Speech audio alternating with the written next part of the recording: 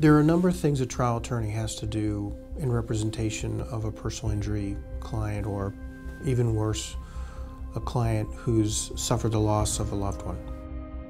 At trial, one of the most important things is relaying to the jury the injuries that were suffered and how those injuries have impacted someone. There's a saying, a picture's worth 1,000 words. There's nothing quite like putting up on a light box an x-ray, for example, that clearly shows a broken bone. The jury can instantaneously realize the injury that was suffered, and very likely, in their own mind's eye, the impact that that had on that person.